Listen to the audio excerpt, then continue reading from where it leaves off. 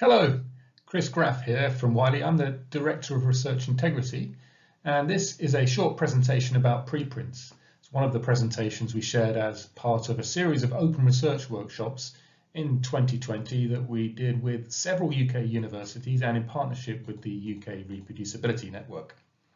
In these workshops, among other things, we talked about what preprints mean to researchers, whether preprints really get researchers' feedback, and what the journal publishers like Wiley think about preprints. So let's start with some thoughts from a researcher. This is Elijah Lowenstein. He's a biologist in Berlin, and he says in a magazine article in Scientific American that he loves preprints.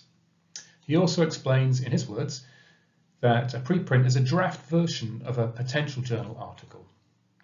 And for Elijah, preprints are awesome because they save time, they bring the discussion online, and we'll come back to that in a few minutes with some thoughts from Hilda Bastian.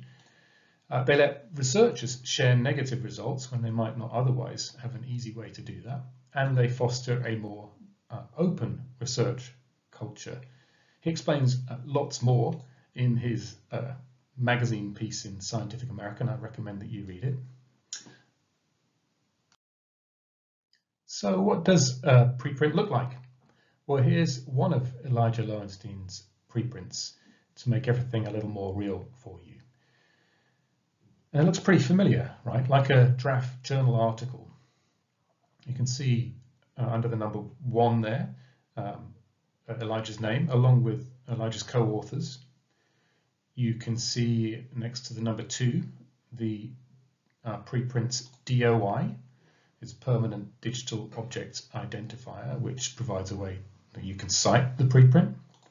And sometime after it was preprinted, and after the authors had submitted it to the journal for peer review, it was published in the journal Human Molecular Genetics. And you can see that next to the number 3 on the slide.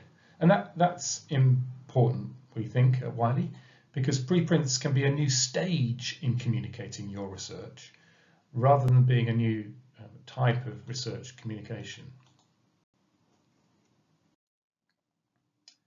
And it's not just Elijah Lowenstein and his co-authors that are loving preprints. Other researchers agree that they offer benefits and are embracing them increasingly. Preprints are growing many times faster in their rate of publication than journal articles.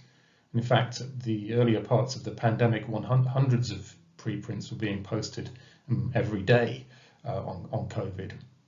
And while the numbers are still, for the moment, a small percentage of the total number of journal articles that are published every year, it's the comparative growth rates that are important and that tell us something about how fast research and research publishing are evolving, and also tells us something about how comfortable researchers are becoming with new open research practices where they can find value themselves.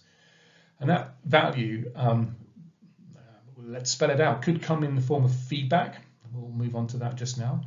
Certainly could come in the form of speed and openness, and also perhaps a large element of control over the process. We think that those are reasons why researchers are finding value in preprints. But let's look at feedback. This is Hilda Bastian. She's a great science blogger and a health science researcher herself.